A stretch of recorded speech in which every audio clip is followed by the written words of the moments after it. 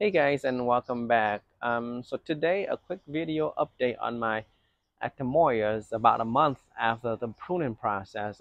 So right now it's the end of April here in SoCal, and as you can see, I have a bunch of new growth, and it looks like I'm getting a new branch at every single leaf nodes.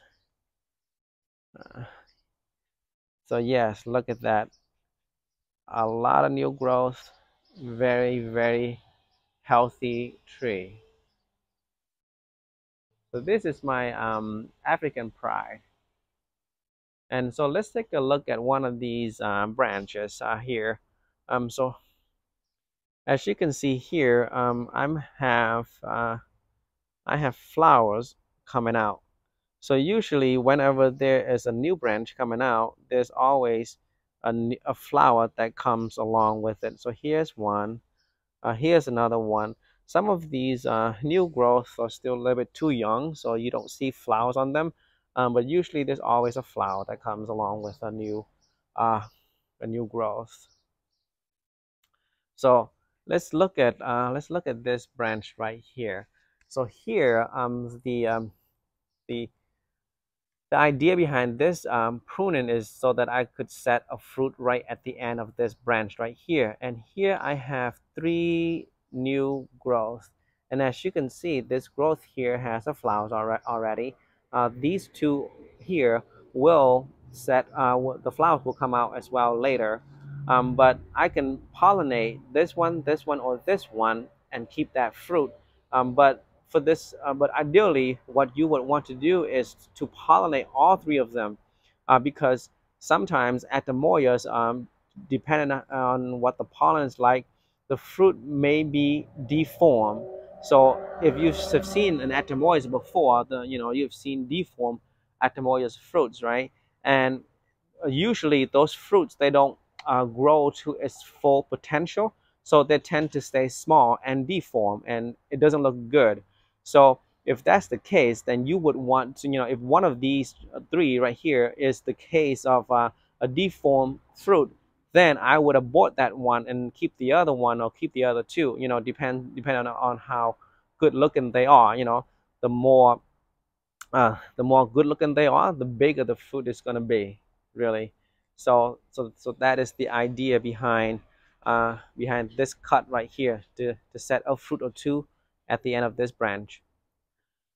So this is my African pride. And throughout the growing season, so these you don't want to keep all of these branches, so ideally you would thin them over the growing season. But don't thin them quite just yet, right away, because you want to wait until all of these flowers here actually, you know get to the point where it can, where it will bloom to give you pollen, so you can use that pollen to pollinate your other flowers, the ones that you want to get pollinated. And as you know, Atemoyas flowers, they are both male and female, so you have to get the timing right, to get to for you to be able to pollinate the one that you want, and able to do that, you need a lot of flowers, so that at least one of them will match up perfectly when you have pollen, and one is a female at at that point in time to get pollinated. So here, this is my Gaffner. This one is still young, but as you can see here, there is a flower coming out uh, with that new growth. So nice and healthy trees. So this is the end of April here in SoCal. Let's go take a look at my Lindstrom next here. So this is my Lindstrom. As you can see, this one is a lot bigger. The trunk is a lot bigger than the other two trees.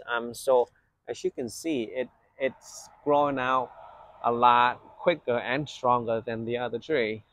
So here, this one is a branch coming out, and as you can see, I have a flower right here. So usually, new branch, new flower, and as this branch uh, grows, there will be flowers coming out here as well. Um, So you have a lot of chances to set fruit. So here's another example: branch, flower, branch, flower. This one, oh, there's a flower right there. So, so these guys here, I will probably not keep. As you know, as the season goes on, I will use the flowers for pollen, and then just thin it out when I need to thin it out. So this is my Lindstrom right here. Beautiful and healthy tree. Yeah, so that's it, guys. Just want to give you guys a quick update on what my Atemoyas look like at the moment. And then for the next video will most likely be a pollination, hand pollinating video. Well, if you like the content, please give me a thumbs up. And if you want to stay up to date with me in my garden, please subscribe to the channel. Thank you and have a good day.